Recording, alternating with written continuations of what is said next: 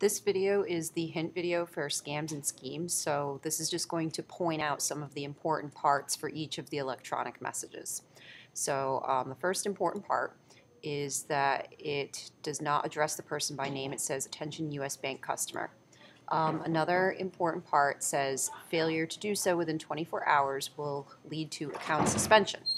Another important part is that there's a link that says, "Click here to confirm your account." So now for question 2, another important part is the fact that it does address the person by name. Another important part is that there is a link in the email.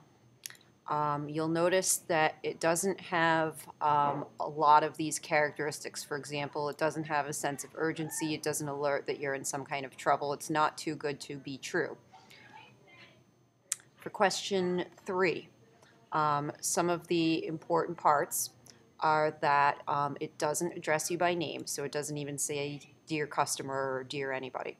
Another important part is that it's showing some kind of trouble or difficult situation because it says you are being investigated for tax fraud. And then pretty much that's it as far as the important parts. So now for question 4. Some of the important parts are that it does address by name, Jacob S. Mullen. Another important part is that there really is no sense of urgency. It says we need to verify some recent activity, but it doesn't say that we're in any kind of trouble. There are no links, and it's not too good to be true. Now for question 5, some of the important parts, it doesn't address the person by name. It says just dear PayPal user.